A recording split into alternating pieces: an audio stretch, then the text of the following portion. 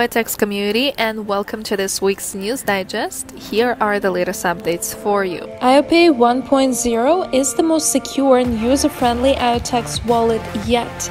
We have released it in June 2020, and since then we have continued to constantly improve it, adding new features, fixing bugs, and enhancing security. Now the wallet is much more stable, performant, and user-friendly.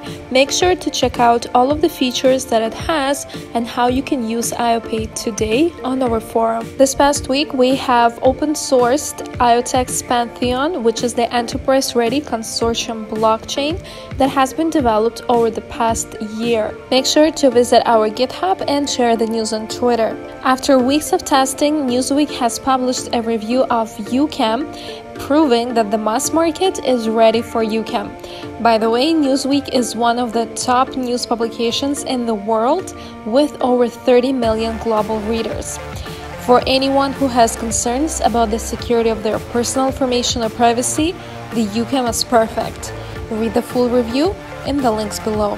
And these were all of the updates for you this week. Thank you so much for your continuous support. Stay tuned for more news.